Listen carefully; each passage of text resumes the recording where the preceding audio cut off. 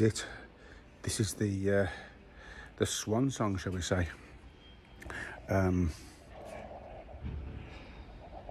It's being sold today, hopefully. The deal is basically so done, and so what I'm going to do, I had planned to go for a final drive in it, but I decided not to tempt fate. You never know what's going to happen. Don't drive a car you've got sold. But I can do this, and this is one of the things I love. I absolutely love about this car. The little when you turn it over.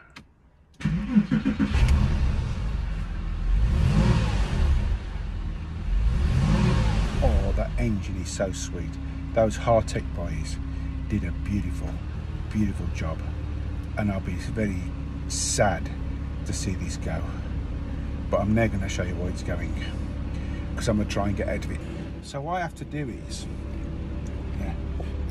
this leg gets stuck, but anyway, I have to get this leg out and then bring this leg over whilst leaning back rather unceremoniously, and then I get myself there and I lean forward, and then I sort of with my elbow, I get myself out, and then I'm out of it.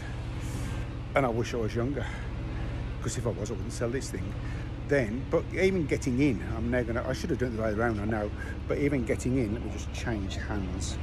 Even getting in, yeah?